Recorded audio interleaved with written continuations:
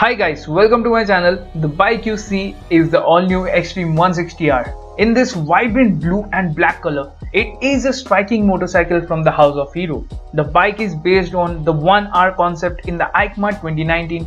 It is the first bike in the Hero lineup to get all LED setup, even the indicators also.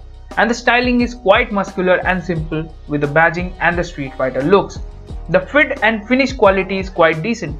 The bike gets a diamond frame with a fuel tank capacity of 12 liters. Now let's get closer to the headlamp. It is quite striking to look at.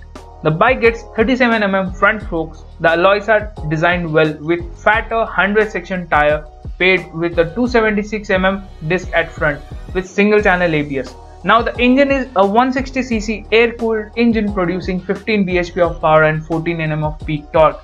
Gets a catalytic converter and a programmed fuel injection, and also gets a kick rod, which is rare.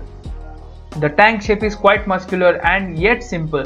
Gets a 7-step adjustable monoshock, and the exhaust is quite stubby where the rear brake is 220mm disc, and here is the tail with integrated pillion grab and the H-shaped tail light.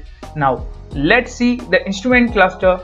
The animation is quite good and the info it gives is quite basic. Now it does have a hazard switch which is very useful. Let's switch it on and see it in action.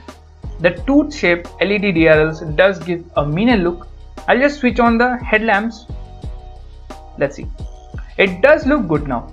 Let's see the tail lamp with the rear indicators. Okay guys, that's it for now. The review will be coming soon, so stay tuned and subscribe to the channel. Thank you.